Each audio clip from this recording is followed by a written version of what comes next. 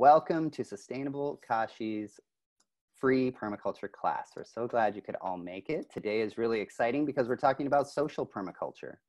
And we are very happy to offer these classes in this time of COVID to give us a chance to all come together and smile and network and see each other's wonderful faces and learn about what we're all doing.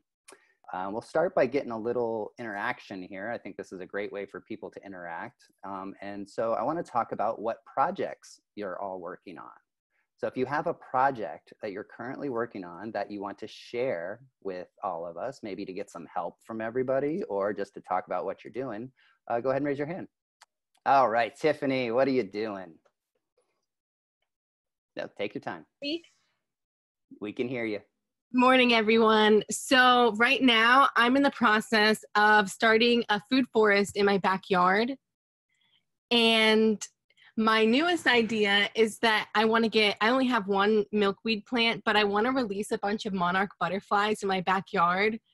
And so that's my newest idea. I'm going to look at where I can order those.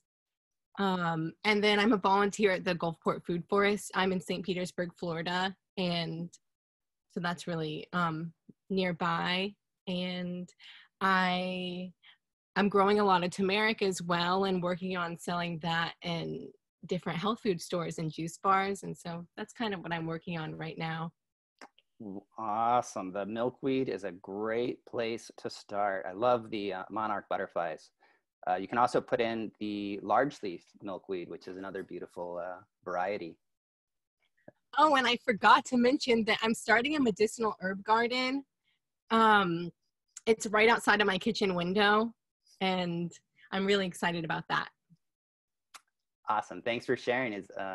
Thank you so much. If anybody has any milkweed seeds, please contact Tiffany. Yes, please. Anyone else have a project you're working on? You can just raise your hand. I'd like to talk about, I don't know where is the raising hands, so I'm sorry. Perfect. No, you're good. I'm Roya from Denver, Colorado. I know Eliot from back then in Colorado, and I just bought a library bus, and we're going to be renovating it to the preschool serving 3 to 5 years old. And for this summer, I want to provide hands-on projects, because of the COVID, many preschools are closed, so we're going to be showing how to plant gardens, how to do things, so this is my project. And the bus just arrived yesterday from Ohio. And so I'm really excited about it. I don't know where the share over here is for me to share the picture of the bus, but anyway, this is what I'm working on, and we're going to be converting it to the preschool program and get licensed. And after the summer program, we're going to be doing that. And I'm hoping that when we get Eliot back here in summer, maybe he can get involved with some of that, providing growing stuff. Oh my goodness, it's so nice of you to plug in with the children and seeds and libraries and all. That's a fantastic program. Thank you so much. I would love to keep up and watch that bus, see how it grows. Yes, thank you. Thank you. Thank you. James Clater. Hey, how's it going? I'm in Baton Rouge, Louisiana, and recently starting a community garden at a marina in Madisonville, Louisiana. So kind of a place for people that live on their boats to come get like herbs and pick fruit. And we just planted a fig tree and a mulberry tree, and that's kind of like the beginnings of the community garden. And then other than that, just growing plants in my backyard. And I inoculated this big pile of pecan mulch with King Stropharia mushrooms about a year ago. And I'm just starting to get the first little fruit. I noticed yesterday a little mushroom coming up. And then I also ordered chickens from mypetchicken.com, and I'm working on building a chicken coop. So those are some of the projects I'm working on. Wow. Sounds like you're very busy out there. I'd love to get your contact because I'm a boat captain, and I'd love to come get some herbs from you. Oh, for sure. Come check out the marina. Plenty of space. Nice. I always need a destination, so that's fantastic. We have time for a couple more. If anybody wants to share a project, just raise your hand, or if I can't see you, just unmute yourself. Hey, Josh, you wanna tell us what you're doing? Yeah, hey. So I just came back from an exchange in Nicaragua, and I was working there with a young biointensive farm. But the lady there who is starting the whole thing up wanted me to design a couple of permaculture beds for her. And I have absolutely no experience in permaculture design, but I thought that was a cool project to take on and see what I could do with it. So I had to come back due to COVID. I'm in Florida now, but I thought I could help her out virtually. So I'm designing those for her. And the other thing that I'm working on is I got really passionate about mushroom growing when I came back home too. So I started up my first couple of buckets of mushrooms in my garage, and just growing mushrooms in my parents' garage now. So it's fun. I had my first flush a couple of days ago. It came really early, and I have no idea what I'm doing, but it's just so much fun. And I had them last night. They're really tasty. So that's what I'm working on. It's wonderful. You and James have to get together and talk about the garden giants. Those King Strapharias are really wonderful mushrooms. And yeah, totally. I'm growing golden oyster and pink oyster because I'm in probably the most humid place in the U.S. right now. And they're working pretty well. Yeah, in a few weeks we'll have Caitlin on to talk about mushrooms with us. So you'll want to definitely be on that class as well. Awesome. Yeah, thanks. Like an alien. Yeah, I'd be happy to talk a little bit about this whole project. Lisa, yay! I would love to hear about your project. So I've been living in an apartment for the past 2 years, and outside of the apartment is a good parcel of land that was neglected. And the previous tenants had left literally like treadmills to rot and old beer bottles and cans. And last year I cleared a good area and then got free wood chips delivered from a local arborist. And it was like literally a dump truck full of wood chips. And so this was my initial phase of the garden project last year, was to take the wood chips and spread them out in the area that I was designating to be a plant, produce and pollinator garden. So that was done last year. And then this year I was able to receive donations from local neighbors of very large containers that they weren't using anymore.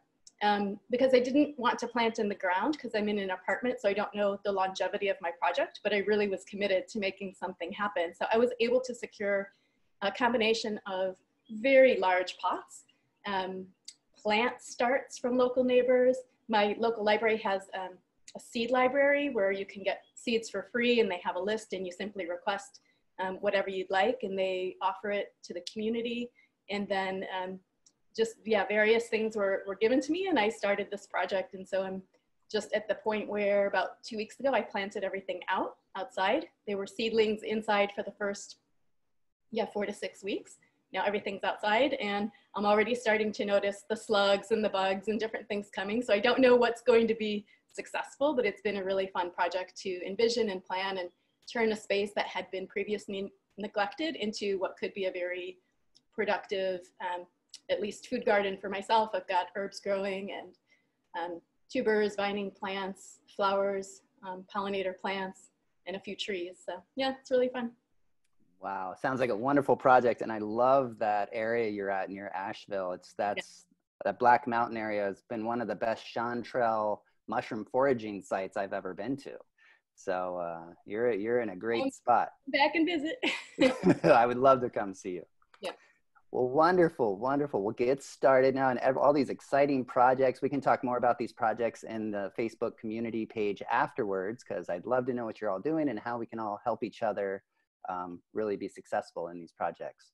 So it's wonderful, wonderful to be here talking about social permaculture. And when I think of social permaculture, I really think of this feeling of interdependence and how we're all connected. And this is really important to me in the permaculture philosophies and techniques. Personally, I don't want to be independent.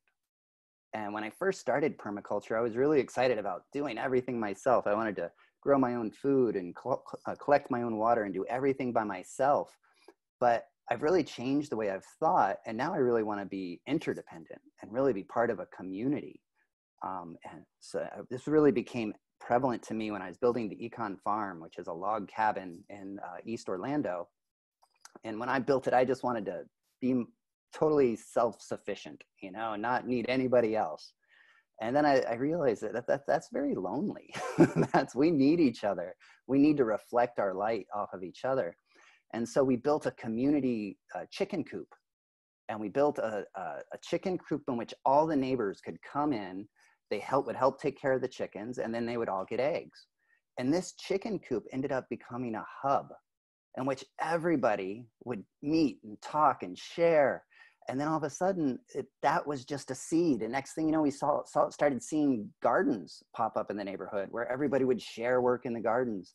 And the community, which before we had started these projects, never really talked to each other, started working together so beautifully. And the social dynamics from these shared interdependent projects really created this network that turned into some beautiful projects. And I think nature shows us this in so much in forests and natural systems, where every system is really connected, supporting each other. And I think the biomimicry is really the model we're looking at in imitating the patterns of nature. So we're really excited to introduce Eliot, who is a very diverse background of permaculture and physics and human relationships. He's an author, a facilitator, a systems designer, and he lives right here in Florida in Orlando. And he has a lot of experience in biomimicry, which I would love to hear more about. And I'm very excited to welcome Eliot to the call. Thank you so much, Terry. It's so good to be here. It's good to see so many people joining in, friends I have around the country, and lots of new faces as well. Big thanks to you, Terry, for hosting these classes. You didn't give your own plug, I don't think, but they do these every single Wednesday at 9 a.m. So if this is your first one that you're tuning into, definitely come back and check out the rest of the classes that they're offering. So as Terry mentioned, this is going to be an intro to social permaculture, and we're going to be, I kind of take a unique look at social permaculture, I think, and this is going to be aimed at people who have no experience in permaculture and who have lots of experience in permaculture. I'm trying to make it accessible to everybody. So in the interest of doing a good intro beforehand, I just wanted to introduce what permaculture is and what social permaculture is at a high level, and kind of where we'll be going in this presentation. So as Terry already mentioned, permaculture is all about working with nature and trying to bring the patterns that exist in the natural world and incorporate them into our world. And that could be in the form of creating gardens and looking at ecosystems as inspiration for how we could design a food forest, for example. But those same patterns can also be applied to how we design social relationships. I'm gonna share my screen. Actually, I don't think I've got the hosting abilities. Terry, can you make me co-host so I can share screen? Amy has all those abilities. Okay, awesome. Yes, you should be good. I just saw something pop up. Let's see. It says recording. I still don't see the screen sharing. Okay, just a second.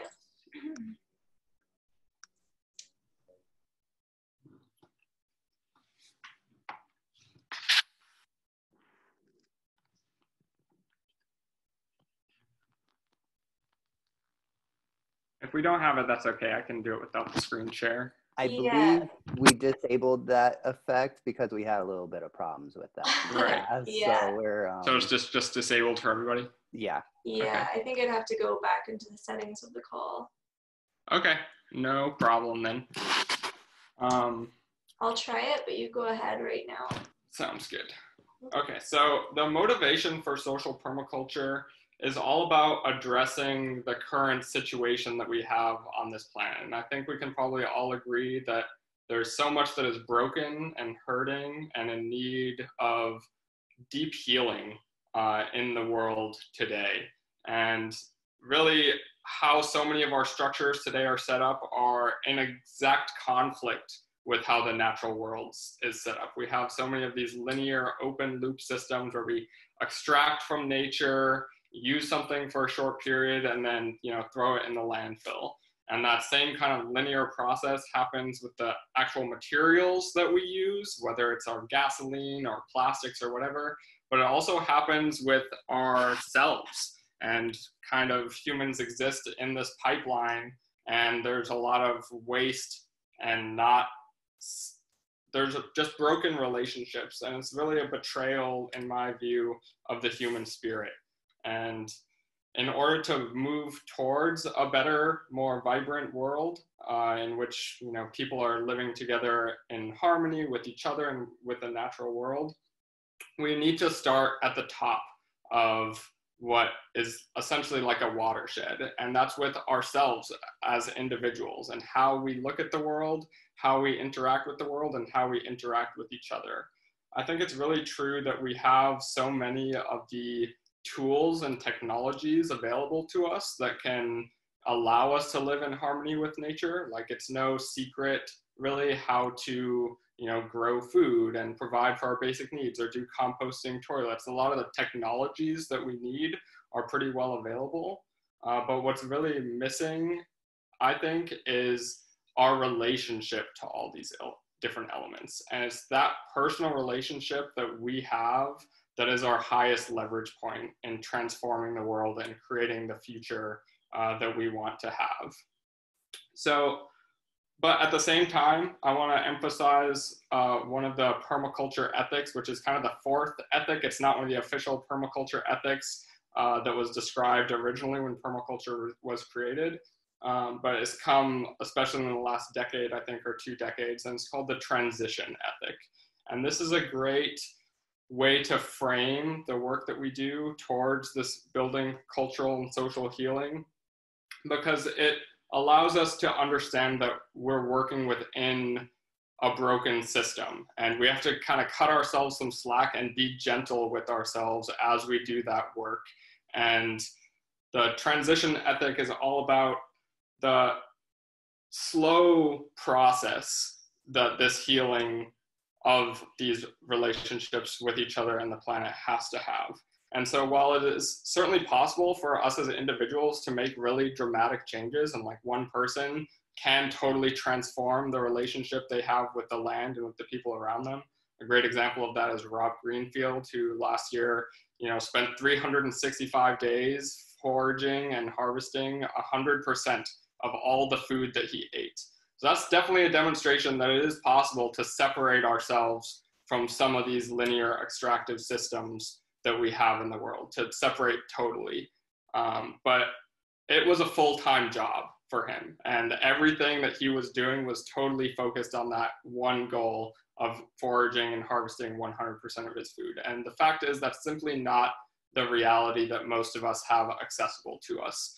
And so while it might be great for us to eat 100% local food, we don't need to hold us to that perfectly high standard just because we have a vision of how the world should be or what a healed world would look like. And we're so far from that now, it doesn't mean that the small steps that we take day in and day out are not worth it just because they haven't totally met that high standard that we have. So this is called the transition ethic. You know, we need to live within the system to a certain extent in order to change it. And especially when we're talking about changing some of the really most deeply ingrained systems in the world, whether that's government systems or global economic systems. You know, these people don't necessarily know who Rob Greenfield is. They don't even have the vision of this ideal future. And in order to make this transition possible, we have to meet people where they're at, and we have to meet the system that we currently have where it's at. And so part of that is just being gentle with ourselves and forgiving ourselves and each other for how the damaged systems that we have set up all around us. So it's okay to work within those. So this is the idea of the transition ethic. So the majority of this presentation is going to be focused not so much on particular strategies that you could apply to a social system, but more of the high level structures that we see in systems in nature that we also see in social systems. So the idea here being, before we want to jump in and start implementing a bunch of changes into a system, and this is true whether it's a landscape or a social system, it's really key to sink in and understand how these systems operate at a fundamental level, and how the natural world, how the patterns of the natural world manifest in our lives as they are right now. And once we have a deeper understanding of that, then we can start to move towards implementing some of the strategies of social permaculture. So a lot of presentations of social permaculture might focus on like specific tools that we have, like time-based currencies or alternate governance structures, you know, things that are really like strategy focused. And this is not going to be really that introduction. I'm going to introduce some of those things at the end, but the primary focus of this is about what are the big picture patterns that exist in our social world and in the natural world, and how can we start to see the social systems that we have through this lens of permaculture before we even talk about what a social permaculture organization would look like. We want to understand what are the different patterns that are available to us. So the basics, really at the top, we have ourselves as individuals. We are every person in the world is kind of the top of the watershed when it comes to our social systems. And as a result, it's what we have the most power to change. So if we want to, you know, it's the classic saying, you have to start with yourself, start with the man in the mirror, you know, be the change you want to see in the world. All these phrases exist because it's really true that the society that we have is built up of the individual perspectives of all the people that are a part of it. And this is related to a tool in permaculture called the scales of permanence. And when we're talking about landscape, the scales of permanence is about starting to implement designs at the level where things don't change over time. So you're going to start with the most permanent things first and work your way down from there. So if we're designing a landscape, we're going to start with how the earth itself is shaped. So the reason we start with how the earth itself is shaped is because it's going to affect everything that comes afterwards. So if we have a slope, you know, it's going to have a south side and a north side, and it's going to have a wet side and a dry side. And so that's going to affect the soil conditions and the water conditions and the plants and all the other things that we're going to add on top of that. So in the social system, the highest scale of permanence that we have, even before things that we can change, are the things that we can't change, the things that are fundamental to all people and all cultures. So these are things like human nature, however we define that. It's not like we can, you know, point our finger and know exactly what that means. But it's really important to recognize that maybe there are certain aspects of ourselves that we can't change. You know, we're biological machines. We have certain metabolic needs. We have an evolutionary history that gives us a lot of like the instincts that we have and the basic tendencies that we have. Other things that we can't change that are really high on the scale of permanence are things like the laws of physics and thermodynamics, the laws of natural selection that govern how organisms evolve over time.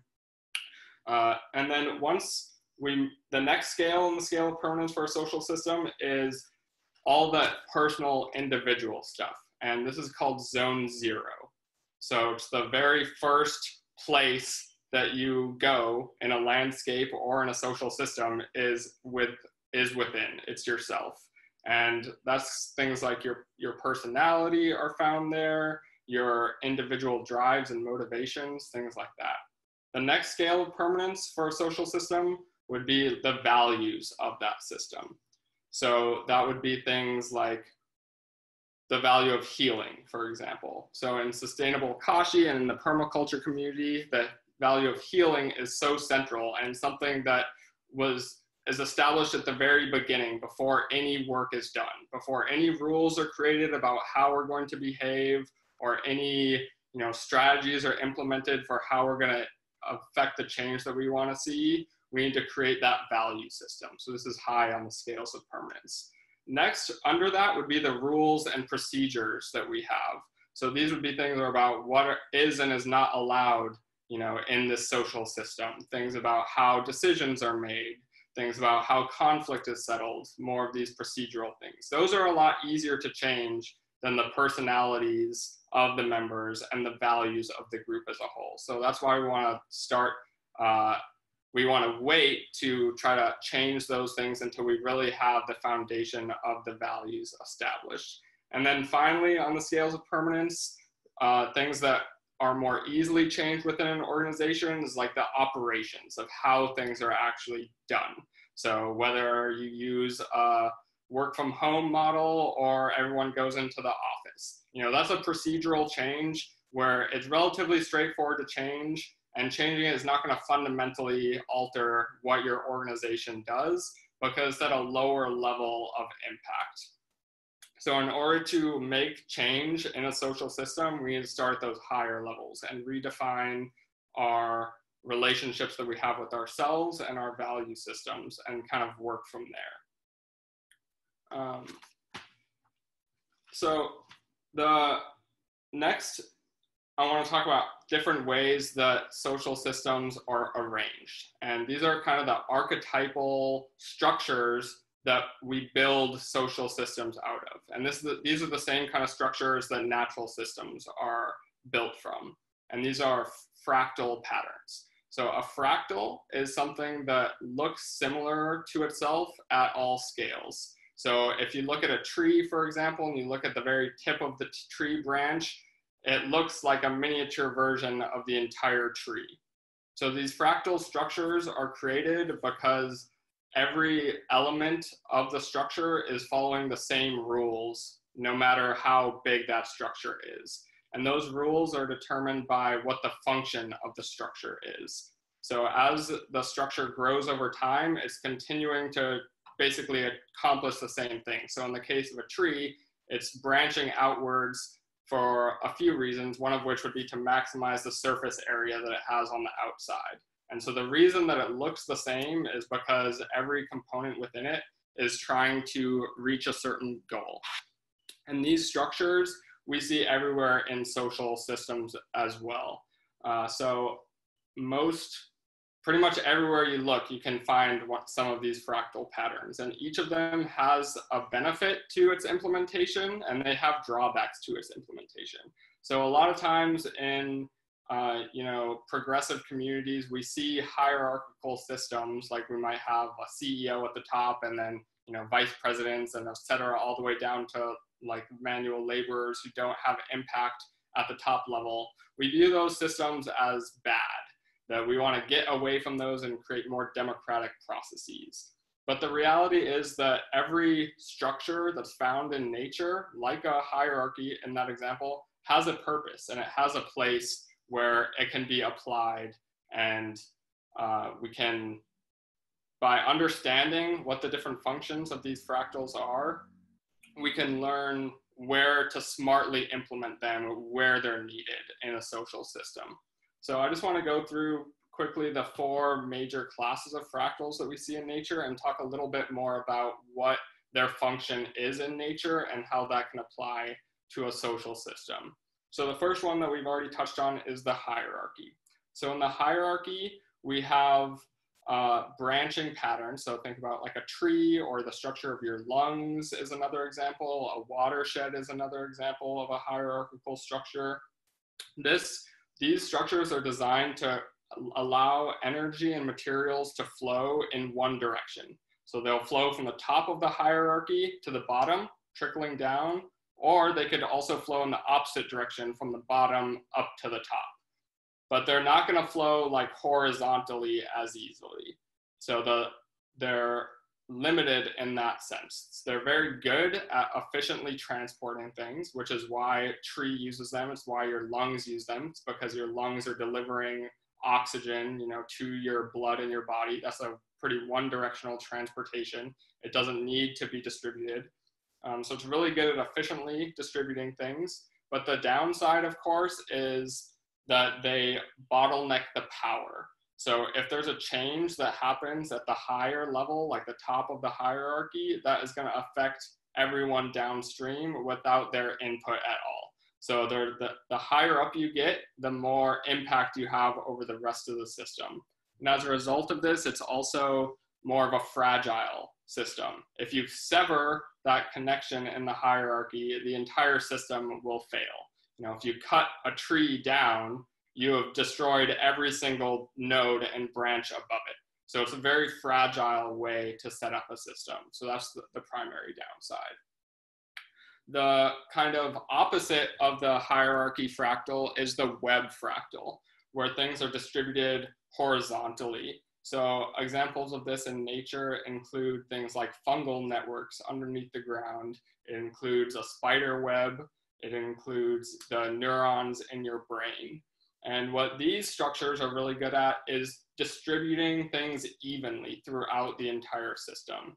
So in a fungal system underground, for example, that the fungi that live with the plants underground are really good at distributing water and nutrients everywhere in the forest ecosystem. And that's one of the primary strengths that they have in the ecosystem, is their ability to keep things in balance that way.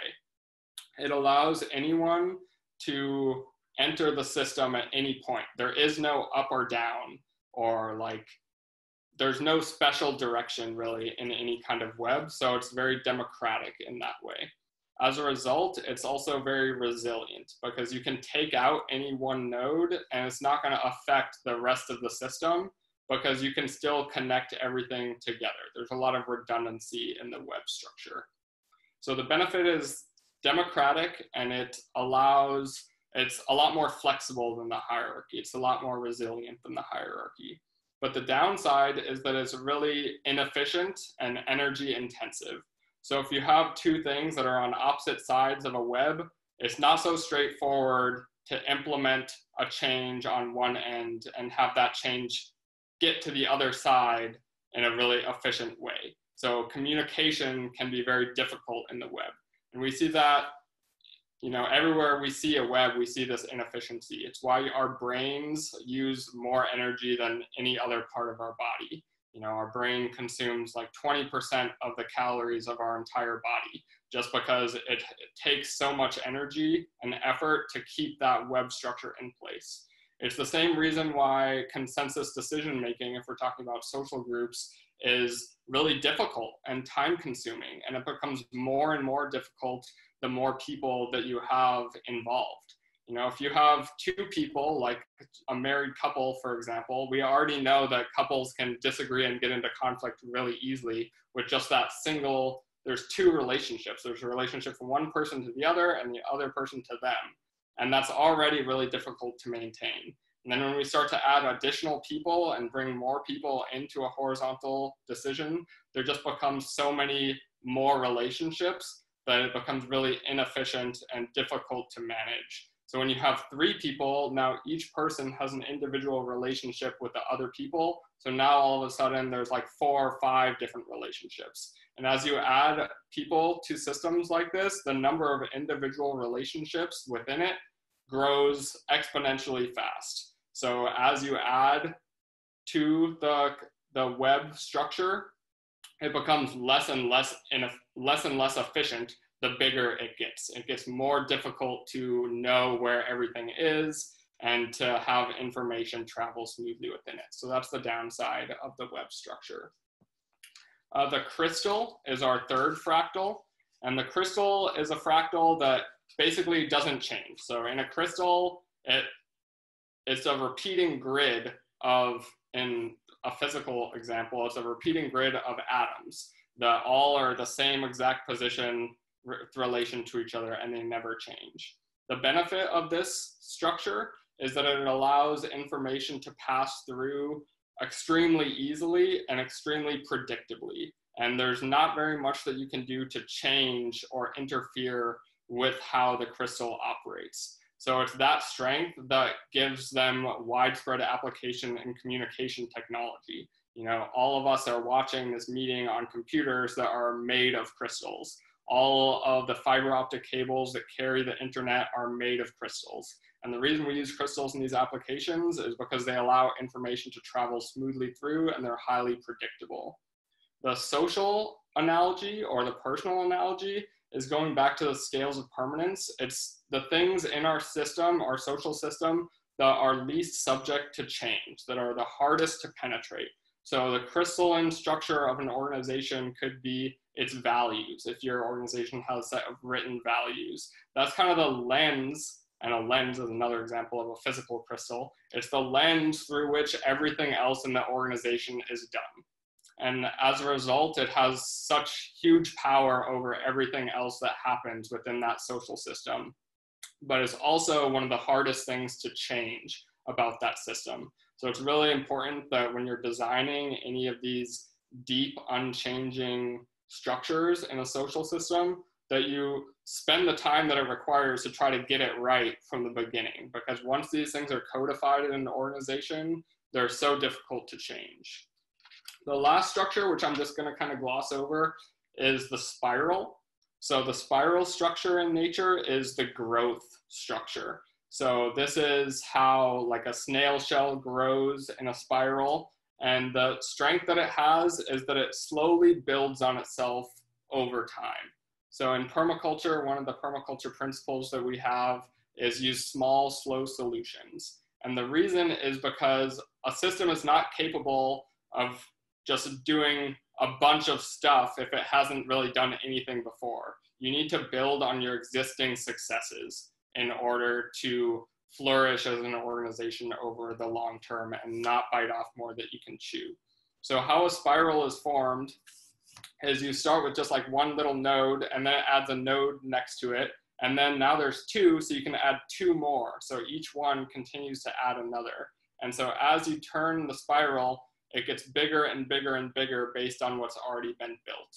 And I think this is a really great pattern to look at, especially in the context of the transition ethic that we talked about earlier, is that it really, to manifest change in a social system or any system, we just need to start with what we have control over, which is ourselves and our immediate families and circumstances and the people that we surround ourselves with. And as we do that individual work, we'll start to pull other people in. And the more people you have, the more people can be brought in. And it's this slow, organic, kind of spiral-like process. So we're running a little short on time. I want to just touch on the real strength of these fractals is in their combinations. So each one has a strength, has strengths and weaknesses. And in order to apply them successfully in our social systems, we need to learn how to combine them together.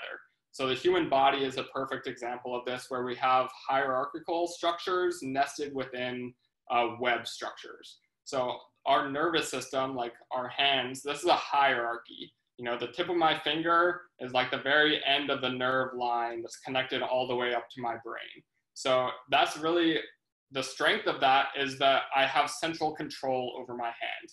I can operate all of my extremities with precision and efficiency. Obviously, it's not strong because if I cut off my arm, then everything downstream of it doesn't work. Or if something at the top of the hierarchy, like my mind, is corrupt, then I can use this hand to do some terrible, evil thing, and there's not checks and balances in place. So that's why in humans, the top of our hierarchy, the most vulnerable place, our brain, is itself a web.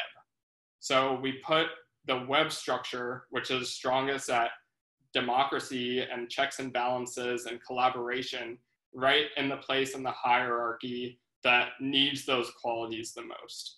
So when we're designing any kind of social system, we can think about how to layer these different fractals together to use their strengths where appropriate and make sure we have others in place to take over for wherever they have weaknesses.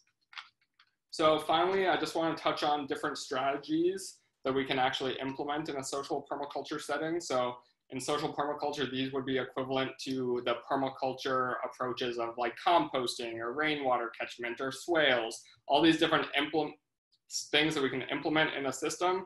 Those are really the last things you want to think about in your design, is what are you actually going to be putting in. You want to first think about how how is the whole system going to work together? What are the whole system's values and goals? And finally, what are the individual tools that we can use?